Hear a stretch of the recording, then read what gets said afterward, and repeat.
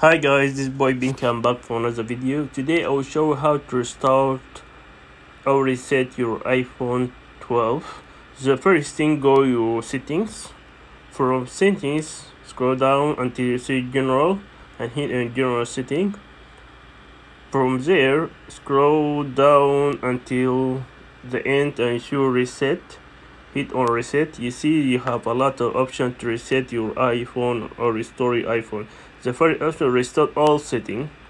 Erase all content and setting. That will delete all content and all setting and all apps.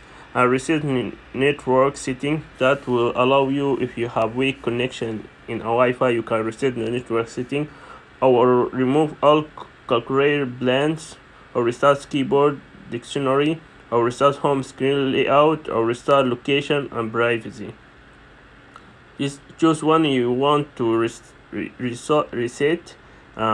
This video for today. I hope helpful for you, and don't forget to subscribe to my channel to see new stuff, and see you next time guys. Bye bye.